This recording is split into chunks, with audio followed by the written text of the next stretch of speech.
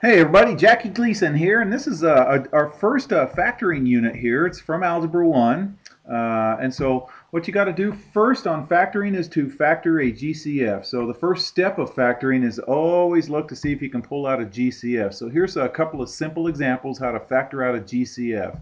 Okay, so what number goes into 5 and 15? Hopefully you guys can see that 5 does. And the biggest group of x's that I can pull out is 1x. So if I pull a 5x out of both of those right there, then when I pull a 5x out of 5x squared, I'm left with x. And when I pull the 5 out of the 15, I'm left with 3. And I pulled the x out, so there's no more x right there.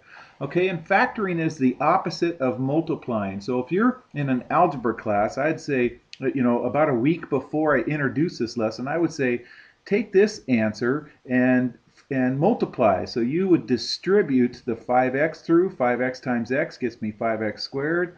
5x times negative 3 gets me a negative 15x. And so factoring is the opposite of multiplying. So if I said multiply this, it would get me to this. If I said factor this, it would get me to what times what multiplied to get me that. Okay, so what number goes into all of these? Hopefully you can see that 3 does, and I can pull an x and a y out of all of them. There's only one x there, so I can only pull one x out of all of them. So when I pull the 3 out and the 1x and the 1y, I'm left with just, pulled the 3 out, I'm left with just x squared. I pulled that y out. I pulled the 3 out of that, so there's 6. I pulled an x out and a y out, so I still have an x and a y inside. And I pulled a 3 out and the x and the y, so it's just 7. Okay, and that's it factored. I just GCF'd out the 3xy. Okay, and remember, factoring is the opposite of multiplying. So if I said distribute this through, you'd go this times this, this times this, this times this, and it should get you right back upstairs right there, okay? So factoring is the opposite of multiplying.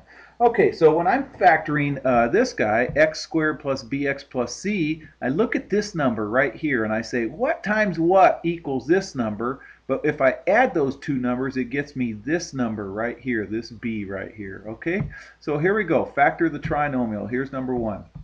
What factors of 6 add to 5? Okay, and hopefully you guys know that 2 times 3 equals 6.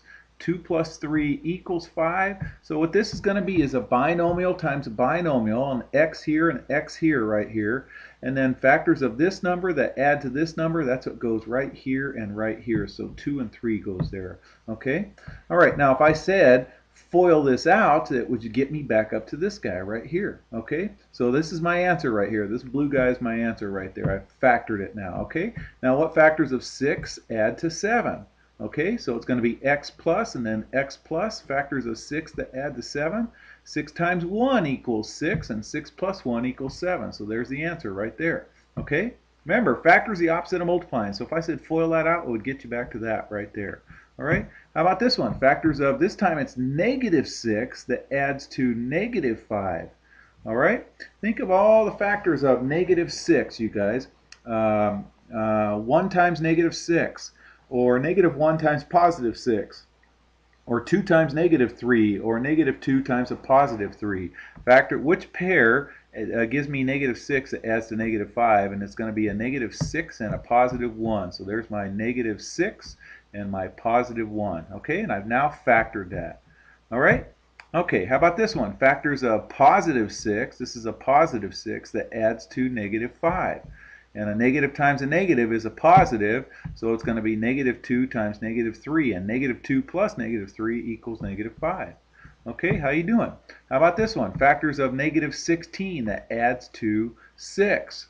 Okay, what times what equals negative 16? And then when I add them together, equals 6. Okay, hopefully you can see that 8 times negative 2 equals negative 16, and 8 plus negative 2 equals 6. So it's going to be w plus 8, w minus 2. All right, how about this one? Factors of negative 24 that add to negative 5. Okay, it's going to be a negative 8 times 3. All right, so there it is factored right there.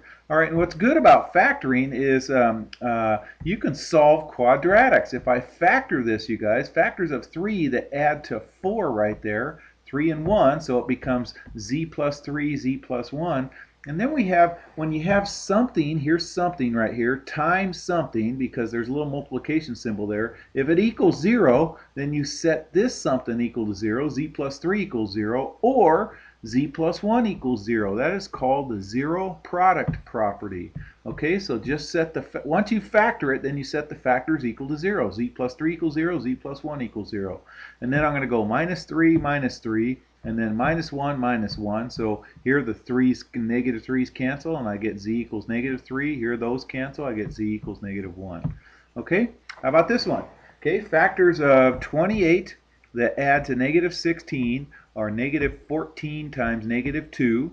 And then set the factors equal to 0. So y minus 14 equals 0, y minus 2 equals 0. Then I go plus 14, and I get 14, and plus 2, I get 2.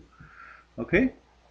All right, this one here, okay, this one does not equal 0. I want to make it equal to 0 first. But before I do that, I'm going to distribute this negative 6 through. Be careful when you distribute negative 6 times x. Everybody gets that, negative 6x.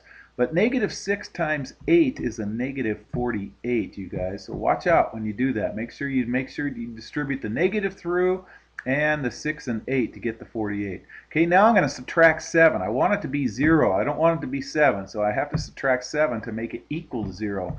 Now that it equals 0, then I say, what factors of negative 55 add to negative 6? Okay, 11 times 5 is 55, so what's a negative 11 times a positive 5? Okay, and then set those factors equal to 0. Okay, and then so you get positive 11 or negative 5. All right. Okay, guys, take care. And if you're in my class, well, yeah, if you're in my class, I would probably assign you something like that. Take care, you guys.